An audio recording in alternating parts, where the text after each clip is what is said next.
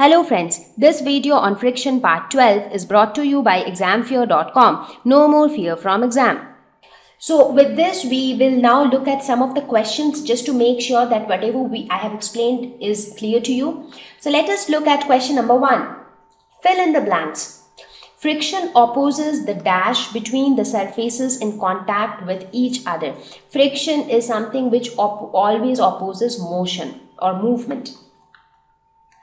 Friction depends on the dash of surfaces. So it depends on how rough or how smooth the surfaces are. And roughness and smoothness depends on the irregularities on the surfaces. Because even smooth surfaces have irregularities, but they have lesser irregularities when compared to a rough surface.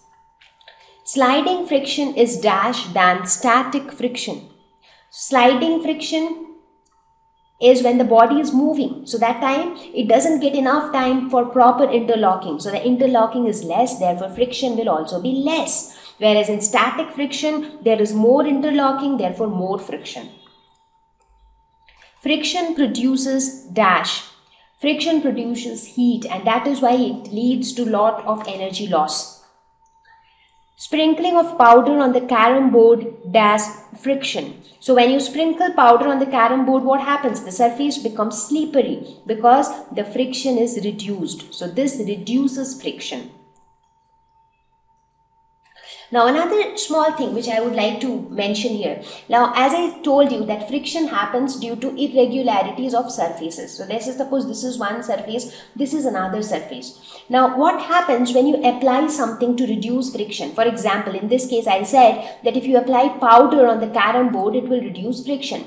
Now what happens is when you apply powder, you are basically applying it somewhere here in between the two surfaces. So when you try to apply something here in between the two surfaces, the interlocking effect reduces. Like in earlier, the two surfaces were directly in contact with each other, so they were getting well interlocked. So friction was high. Now in between them, you are applying something else like powder or oil or grease. So because of that, the interlocking is getting reduced. And when your interlocking reduces, the friction also reduces. Question number 2. 4 children were asked to arrange forces due to rolling, static and sliding frictions in a decreasing order. Their arrangements are given below. Choose the correct arrangement. So you have 4 options and you have to select one of them.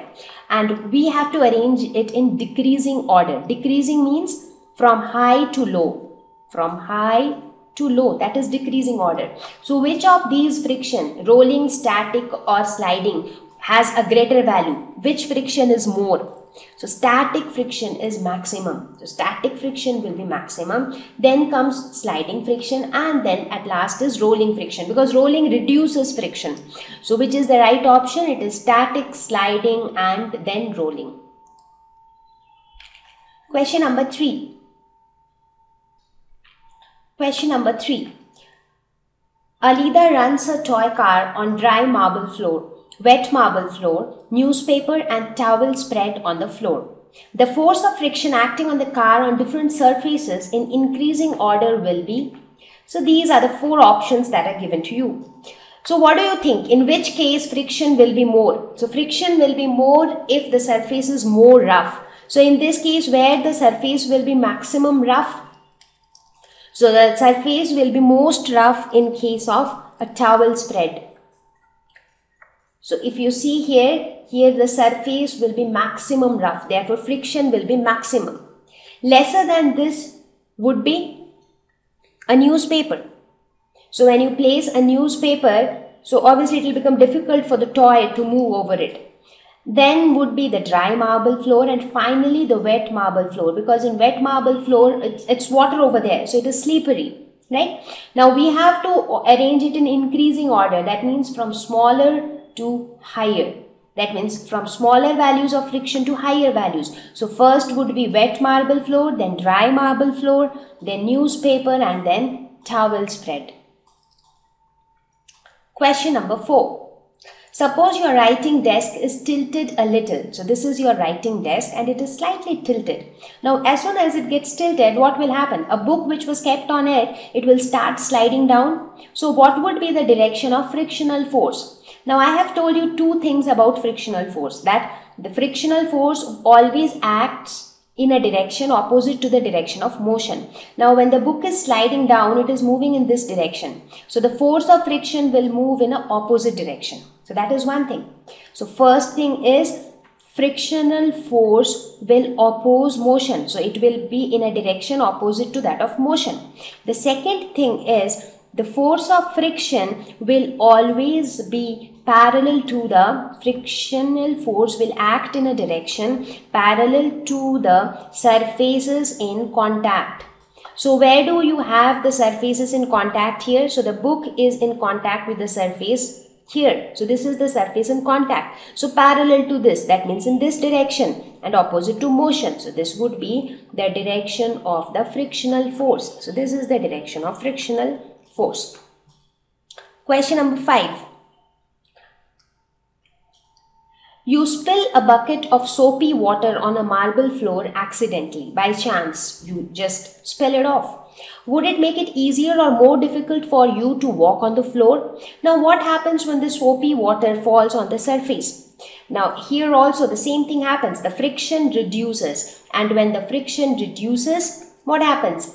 Your chances to slip increases, and therefore it becomes more difficult for you to walk. Now the question is how the friction gets reduced. So we will try to understand it. Normally when the soapy water was not spilled, in that case, so there was good enough interlocking between the two surfaces, that is your foot and the ground. Now when the soapy water is spilled, so the soapy water comes somewhere in between here.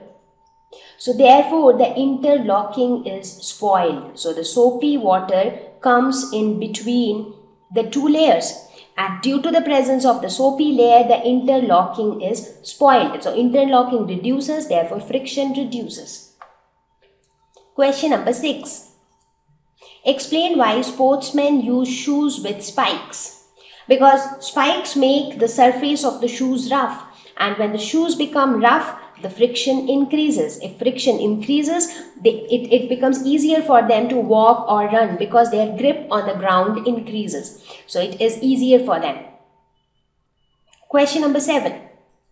Iqbal has to push a lighter box and Seema has to push a similar heavier box on the same floor. So let us suppose this is Iqbal and this is Seema. Who will have to apply a larger force and why?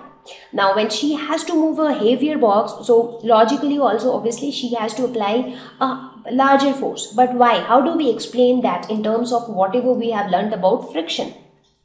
Now when the box is small, the weight of the box is also small. Here the weight of the box is huge.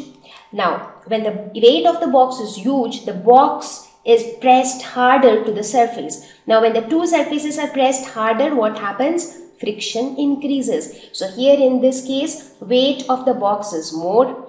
So this is pressed harder. So pressed harder to the surface. Therefore, friction is also more. Now if friction is more, you have to apply more force to overcome friction. So therefore, Seema has to apply a larger force. So friction is more for the heavier box, therefore larger force needed to be applied to make it move. Question number 8. Explain why sliding friction is less than static friction. Now as I had explained before also, now when an object is at rest, then there is sufficient interlocking between the two surfaces. So they are well interlocked. Since interlocking is more, therefore friction is more. So that is the scenario for static friction. But as soon as the object starts moving, then the two surfaces do not get enough time for proper interlocking. So as you see here, it starts moving, it keeps changing its position. So therefore not enough time for proper interlocking, less interlocking, therefore less friction. So therefore sliding friction is lesser than static friction. Question number 9. Give examples to show that friction is both a friend and a foe. Friend is of course a friend where we will tell only about the advantages of friction. Like it helps us to walk, it helps us to hold things, it stop a moving object, start or stop a vehicle, helps in grinding, construction purposes, helps us to ride. So couple of things friction helps us to do. So friction is necessary for all these stuffs. There would have been no construction, there would have been no machineries without friction. So of course it is our friend. On the other hand, it also harms us in a number of ways, mostly by wasting energy. It releases heat, it opposes motion, and this heat is nothing but a form of energy. So a lot of energy gets wasted due to friction. One is because heat is produced unnecessarily. Second is because whenever there is a friction involved, more amount of force is needed to be applied to overcome friction. So that way is also we waste a lot of energy. Machinery parts wear and tear becomes more frequent due to friction. They end up getting damaged. More power required, as I said. So looking at both the advantages and disadvantages, it was called as a necessary evil. Question number 10. Explain why objects moving in fluids must have special shapes. So here comes the concept of streamlining. Now special shapes experiences less fluid friction, because if an object is moving through fluid, so fluid will exert some friction, right? Like this aeroplane is moving through air, so air will exert some friction, so air will apply or it will exert frictional force in this direction, which will oppose the motion of the aeroplane, but the aeroplane wants to move. So in order to overcome this friction, the aeroplane will have to apply a lot of force to overcome it. So that would just unnecessarily waste energy of the aeroplane. So it is better to shape it in such a way that it experiences lesser fluid friction. So for that purpose, special shapes are given to objects which move through fluids so that they can experience lesser fluid friction. So best examples to understand would be aeroplanes and boats. You can compare these with naturally existing organisms which move through fluids. For example, fishes in water, birds in the air. So they also have specific shapes which help them to traverse through fluids, and considering their shapes only, the objects which move in those kind of fluids, they have also been shaped. So with this, we have reached towards the end of this lesson, and I hope that this lesson on friction would have helped you. Now there is a lot more to friction. So this is just the beginning. So I've just tried to introduce you to friction, so that now if your base is clear, it will become easier for you when you learn about friction in your higher classes. Especially in your 11th, you will learn in much more detail, you will be able to solve much more complex problems related to friction. So please focus on your concept, and I hope that this lesson would have helped you. So see you all in the next lesson. Thank you. Please visit www.examfear.com to watch more educational videos with a better experience. Please do not forget to like and subscribe to our YouTube channel for latest updates. Thank you once again.